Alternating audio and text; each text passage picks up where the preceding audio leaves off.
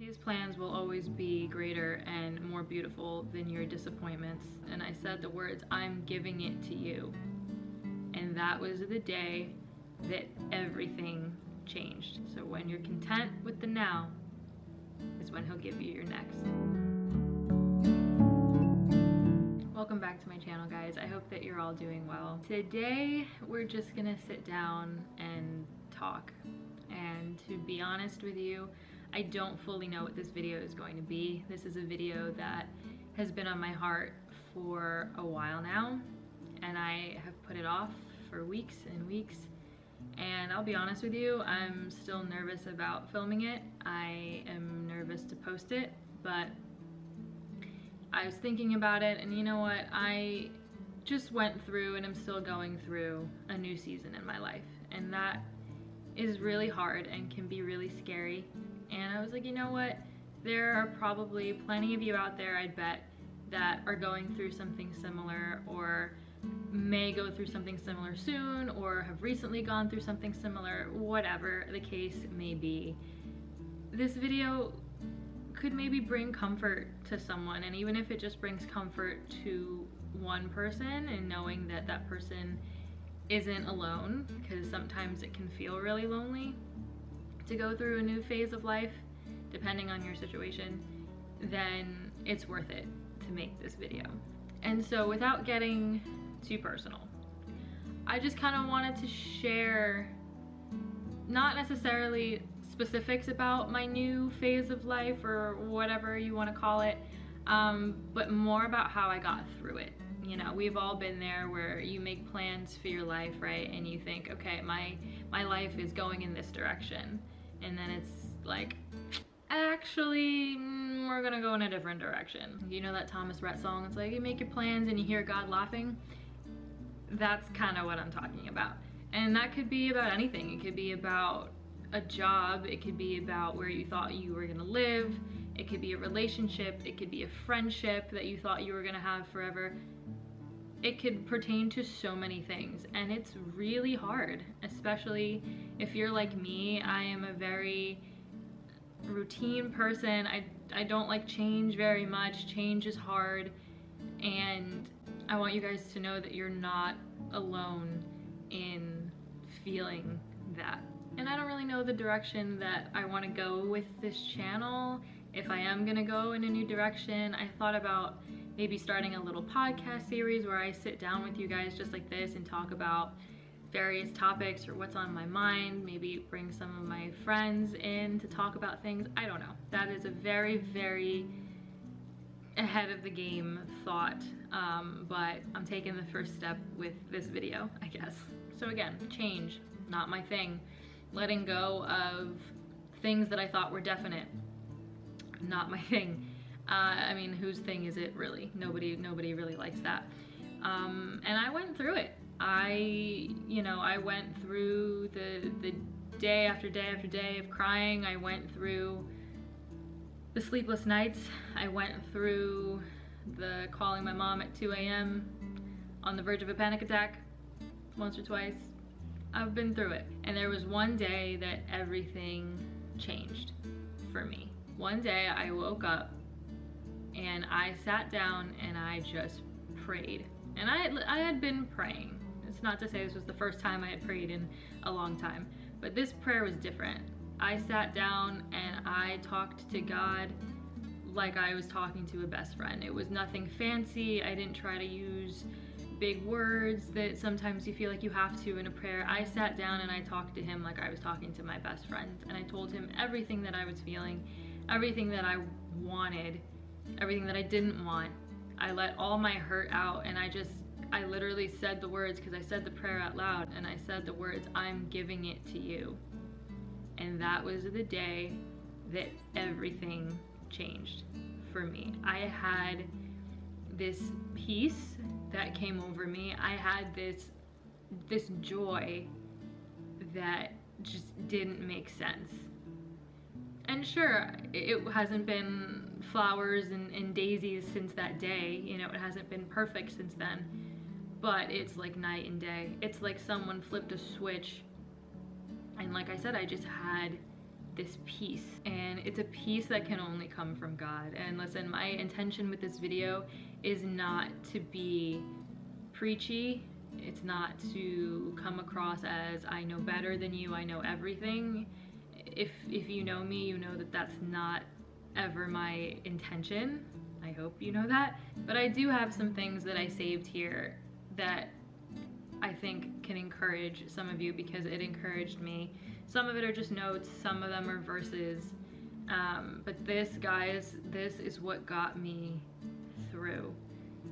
Saving the verses, writing them down in a notebook, going to church, spending time in prayer. And it's so important that even when you're sad or you're upset, that you thank God anyway. And it's so hard, but you thank him for what you have and what you will have, because once you pray for what you want, right, you have faith that you're gonna get it.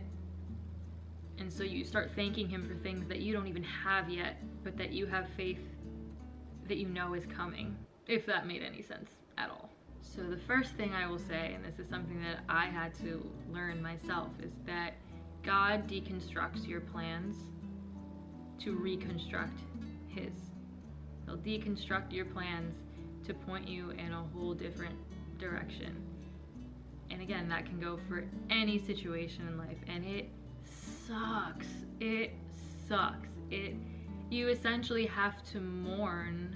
And again, it varies from situation to situation based on how serious your situation was, but you have to mourn what you thought you were gonna have. And it literally feels like mourning a death almost, because it kind of is. It's the death of something. It's the death of the idea that you had for your life, or the plans that you had for your life. And again, I will say, it sucks. But his plans will always be greater and more beautiful than your disappointments. And that's something that really got me through. His promises, his plans for you are so much better, 10, 100, 1,000 times better than what you thought was best for you. And one of the things I learned in looking through scripture and reading devotionals and stuff is that God is close to the brokenhearted. I have it written down. It's Psalm 34:18. The Lord is close to the brokenhearted, and he saves those whose spirits have been crushed. He heals those wounds. He will come to you, and he will do for you what you can't do for yourself. You know, sometimes you can't really count on people the way you thought you could here on earth, but God shows up. He shows up for you, and he did for me. And here's another one, Proverbs 19:21. We may make a lot of plans, but the Lord will do what he has decided. The other thing I learned, and this is gonna sound so cliche, but everything happens for a reason. But it's so true. Guys, everything, good and bad, that happens for a reason. And I remember years ago, I was praying about something, and I prayed about it a lot. And I said, you know, God, I really want this. I have this desire. But I remember saying, if this is not what you want for me, if this is not your plan for my life, take it away from me. And I'm talking, this was five years ago, maybe 4 or 5 years ago. And I remember saying, take it away from me. And let me tell you, he took it away from me. But he let me have it first. He let me have it for a while, just to show me that it wasn't what was best for me, like I thought it was. And that was a really big pill to swallow.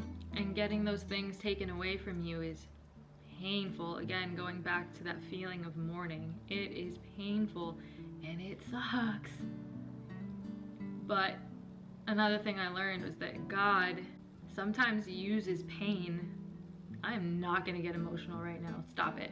Sometimes God uses pain to talk to you and to show you things.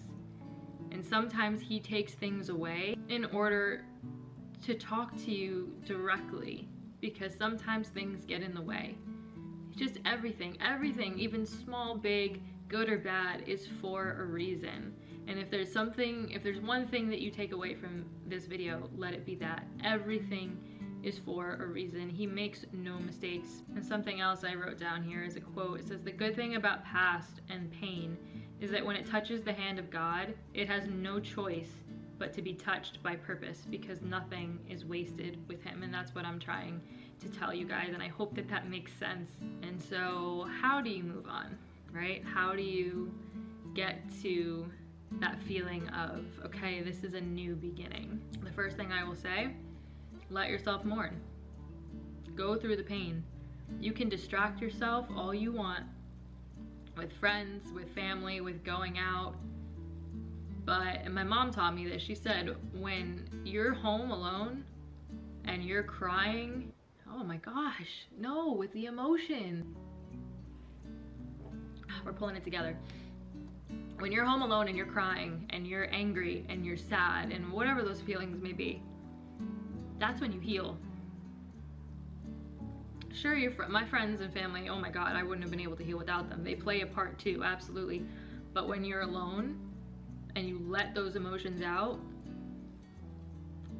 that's where the real healing happens. And again, I'm gonna say it. I'm gonna put like a little count somewhere on the screen of how many times I say this. It sucks, but you gotta do it. Let yourself mourn. And then, again, depending on how serious your situation is, exit gracefully, focus on you, grow, heal, and don't look back. That's it. That's all you have to do, and it takes time. It happens in stages. I'm in therapy. Never thought I would say that, but I am. Work on yourself. Do what it takes. And probably the biggest pill to swallow, depending on where you are in your healing, moving on journey, is that you can't start your next chapter while you're reading the old one. You gotta let it go. You have to accept, okay, that wasn't for me. Cool, I thought it was. Sucks that it's not, but all right. Gotta let it go. Gotta look forward, because what happens when you're walking forward but you're looking behind you? You're gonna walk into something. It's not gonna go well, right? You gotta let it go. You gotta stop reading the old chapter and just look at the new one, and look at it for real, with eyes forward. I said I wasn't gonna preach to you, and I feel like I'm preaching a Sunday sermon or something. I don't know what's happening. I hope this is okay. I hope that you guys are liking this video and that I'm not coming across in a bad way. I don't know. And just remember that while we wait for what we ask God for, while we're waiting, he's working. And somebody told me this, that I never forgot it, but this is what I'm hanging on to, is that when God sees that you appreciate your now, and that you're happy and content where you are now with what you have, and that you're thankful for it, he will then release your next. So when you're content with the now is when he'll give you your next. And it takes time. It's not gonna happen overnight. It shouldn't happen overnight. It should take a really long time. Like I said, if you're anything like me, letting go and moving on is hard. And it's probably the last time I'll say this in this video, it sucks, but you gotta do it. You gotta feel all the emotions. You gotta do whatever it takes to grow. When you go through hardships, don't come out the same, don't come out worse. It's easier said than done, but try, come out better, come out stronger. I am not who I was 2 months ago, a year ago.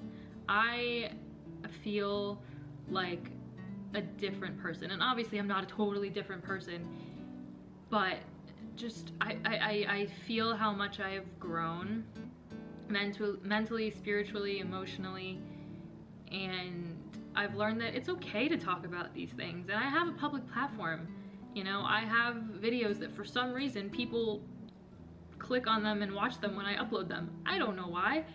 I appreciate that you do, but I don't know why. But you know what, I was like, I have to use this public platform for good. And like I said, I feel like I've gone through hell and back the last 2 months, but I know what brought me comfort. And so if I could bring comfort to even one person, like I said, then this video was worth it. Remember, stay true to who you guys are, be the kings and queens that you are, and don't settle for anything less. And I love you guys, thank you for watching, and who knows, maybe I'll see you soon.